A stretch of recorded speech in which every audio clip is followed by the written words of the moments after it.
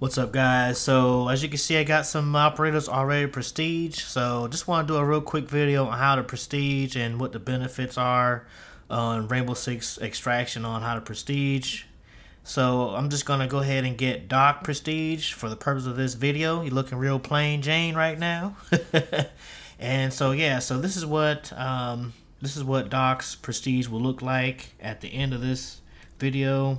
And one way is solo critical because you get the most XP. I like to do like the San Francisco Tenderloin because it's kind of wide open. New York City, Monolith Gardens, or Police Station. Those are really good just because they're kind of wide open in the space.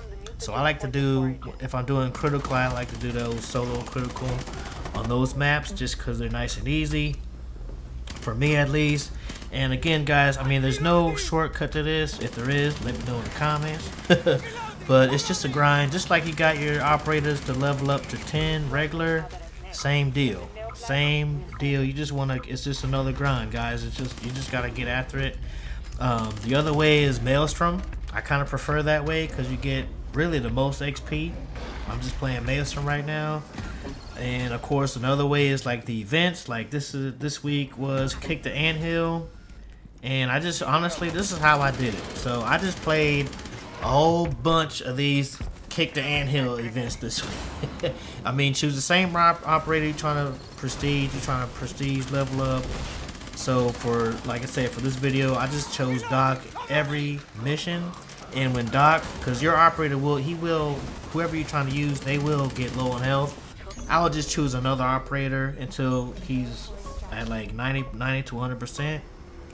And then I will just keep on going. So that's how I did it. I mean, there's no shortcut. It's a grind. See, I'm just now at level 4 at the end of this one. And that's all. That's really how to prestige, guys. Maelstrom, Kick the Anthill, or whatever the weekly event is. And honestly, solo critical. I mean, if you're stuck on those, I got a lot of videos. Go to my channel.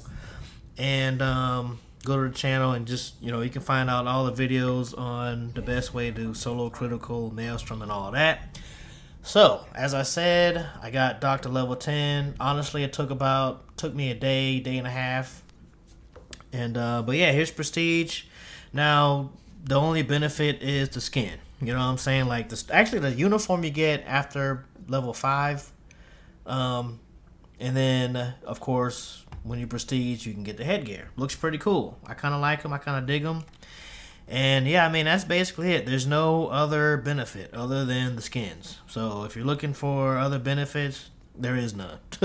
No skills, no nothing else crazy or whatever. But yeah, you get the cool looking skin. I'm trying to get all my guys level prestige, man. So yeah, that's how you do it. That's how I did it. And hope this helped you out. If it did, let me know in the comments. See you guys on the next one. Peace.